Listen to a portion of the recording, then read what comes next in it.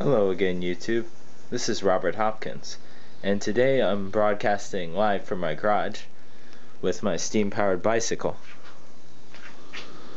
Now, in this video, I will talk about the parts of the bike, and I'll talk about its what modifications I've made, and a few misconceptions that I had since the last video, and one or two of them were errors in the last video. Well, first, let me start off with the parts of the bike. So here we have the water tank, and this is the air inlet, so then when water goes out of the tank, it doesn't just crunch the tank. Then this is the water pump inlet. It's the water pump. This is the engine.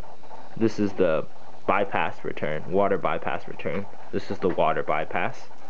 Up here we have our fuel tank, of course our pedals, the pressure gauge, and on the we have a this handle, this lever raises the engine up off the wheel, so then the engine can freewheel. And I have this little Velcro strap that can hold that up, so when we're starting it, it's easy. I've got speedometer, has temperature, which this bike's very useful because it can't run correctly under 50 degrees. Bell, I guess. Thought about putting a whistle, haven't gotten there yet. This one's the throttle, so move this, move back there. And we have the boiler. This thing's the boiler. This is the temperature control. Steam automatic, which the valve for it's up here, and I'll explain that later in the video. And we have our pilot and our main fuel for the burner. And here we have our throttle. So this is the actual throttle here. Spring for the throttle. Bypass up here. Now I've gone through all the parts, let me explain. So, I mean, it's probably obvious, but so basically the water comes from the tank up into here, gets sucked into the water pump, then gets pumped over, around, back, down to here. And if the bypass up here is in this position, then this is open, and path of least resistance is this way through the bypass back into the tank. Now if this is shut like that, then the only place it can go is through this check valve, which is a one-way check, and then into the boiler.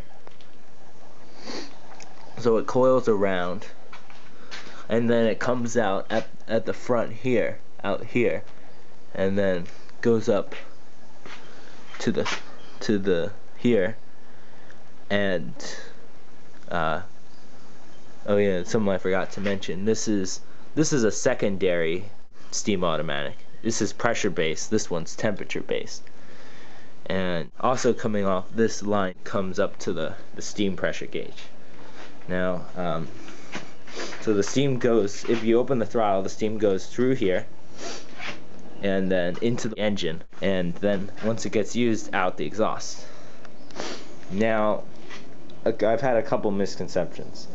The first thing, it runs at like around 250 psi.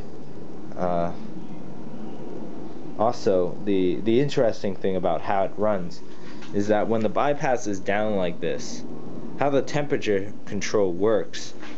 So the temperature control works by, so you turn this, so you lift the valve out, and so the valves, this valve right now is pulled out, and as I turn this, you pull the valve out, and that lets fuel in.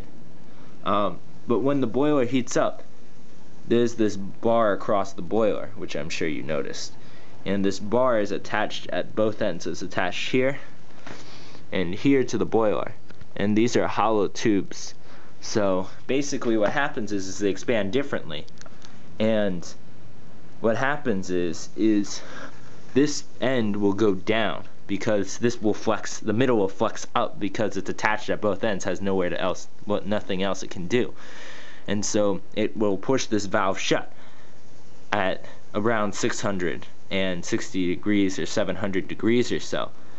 And so when you close the bypass up here, it pushes the cool water into the boiler, which cools it off, which starts up the burner again. Now if you leave it open, then it's not emitting cool water to the boiler, so the boiler stops making steam because it's already up to temperature, which is quite ingenious, and it's actually the opposite of what a fire tube boiler does. Fire tube boiler, you put more water in, you have to, but it usually cools off the boiler. And it's sort of frustrating, but yeah. And so another misconception when looking at the patents that are in with the bike, the last patent's 1973, and it recommends a model which an alternate engine on the bike was recommended from a Popular Science magazine, which was published in July of 1975. So it couldn't have possibly been written more than a year or two before his actual death in 1977. Why there aren't really many of these. I'm sure they would have built a couple more if he would have been around longer, but yeah. Another thing, okay, so modifications. So I changed out the spring from the original spring because the throttle valve was leaking, which normally wouldn't be a problem, but in this case it actually is a big issue because you're wasting a lot of steam. And I have a very small water tank. Besides the speedometer, there's not really anything I've changed. Stats on the performance that I've gotten so far include, it probably has a range of about 10 miles or so for 1 gallon of water. We were running it the other weekend, and we rode it around for about an hour up and down my street before it ran out of water. And if I kept moving, it wouldn't have leaked so much steam. It would have. And so how much you stop really depends on how efficient it works. Now for fuel, it probably gets about the same amount of time. It probably gets about an hour on a fuel tank. So the fuel tank is on here is not the fuel tank I was using the first time I operated the bike. And I guess actually something I fixed was the piece, there's a little wire, you can sort of see it, that connects the two, and that actually broke. The first time I rode it, that broke in like the first 5 minutes of me riding around. And so I had to rebuild that, and my fix for that was 30 thousandths wire. Now it's originally had a 60 thousandths wire, but that's harder to bend, and so far the 30 thousandths wires held up great, and so it's also cheaper, and so I'm saving myself money, and it makes my job easier if that breaks again. Another thing I discovered about the bike is that this is the adjustment for lowering the spindle more down, this whole engine water tank mount down onto the wheel. Now, and so I lowered that some because it was slipping. So basically it goes up to an idle speed, but if you open the throttle it just slips, which I'm hoping I fixed now that I've lowered the wheel.